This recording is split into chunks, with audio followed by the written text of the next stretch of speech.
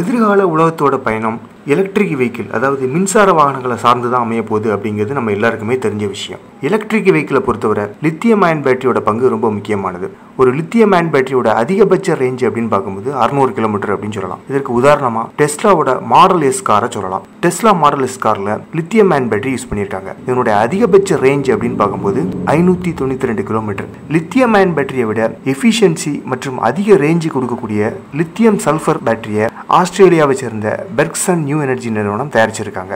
Single சார்ஜில் இதனுடைய அதிகபட்ச range அப்படின்னு பார்க்கும்போது 2000 கிலோமீட்டர். மேலும் இந்த பேட்டரியோட டோட்டல் லைஃப் டைமில் 2 மில்லியன் கிலோமீட்டர்ஸ், அதாவது 20 லட்சம் கிலோமீட்டர் வரைக்கும் பயணிக்க முடியும்னு சொல்றாங்க. மேலும் கன்வென்ஷனல் பேட்டரியை விட ஆற்றலை சேமிச்சு வைக்கிற திறன் இந்த லித்தியம் சல்ஃபர் பேட்டரியில் 5 to 8 மடங்கு அதிகம் இருக்கிறதா சொல்லப்படுது.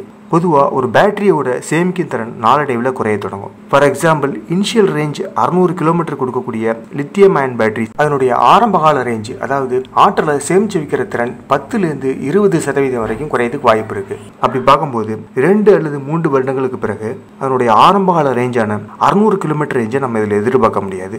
மேபி 500 கிலோமீட்டர்னு குறைய தொடங்கலாம். இந்த லித்தியம் சல்ஃபர் பேட்டரியை பொறுத்தவரை 1700 சைக்கிளுக்கு பிறகும் 91% எஃபிஷியன்சியோட இருக்கும்னு சொல்றாங்க. அதாவது ஒவ்வொரு சார்ஜுக்கு அப்புறமும் அதனுடைய சேமிக்கும் திறன் 0.01% மட்டுமே குறையும்னு சொல்றாங்க. இப்போ கரண்டாக பேட்டரியில் உள்ள புதிய தொழில்நுட்பம்னு பார்த்தீங்கன்னா lithium ion phosphate, lithium cobalt oxide, nickel magnesium cobalt போன்ற தொழில்நுட்பங்கள் பயன்படுத்தப்படுவதற்கான ஆய்வு நடந்துட்டு இருக்கு. இருந்தாலும் லோ எனர்ஜி டென்சிட்டி, அதாவது குறைந்த அளவு மின்சாரத்தை சேமிக்கும் திறன், ரா மெட்டீரியல்ஸோட காஸ்ட் அதிகமாக இருக்கிறது, பேட்டரியை ரீசைக்கிள் பண்ணும்போது ஏற்படும் பொல்யூஷன் போன்றவை இந்த பேட்டரி தொழில்நுட்பத்தில் ஒரு பெரிய சவாலாக இருக்குன்னே சொல்லலாம். இந்த பெர்க்சன் நியூ எனர்ஜி நிறுவனத்தோட லித்தியம் சல்ஃபர் பேட்டரி அதனுடைய அதிக சேமிக்கும் திறன் மற்றும் குறைந்த விலை இதனால் ஃபியூச்சரில் railways, ships, airlines, mobile phones, drones இதில் பயன்படுத்தப்படுறதுக்கான வாய்ப்புகள் அதிகமாக இருக்கிறதா சொல்லப்படுது. எலக்ட்ரிக் வெஹிக்கிள் இண்டஸ்ட்ரியை பொறுத்தவரை இந்த லித்தியம் சல்ஃபர் பேட்டரி ஒரு கேம் சேஞ்சராக இருக்கும்னு எதிர்பார்க்கப்படுது.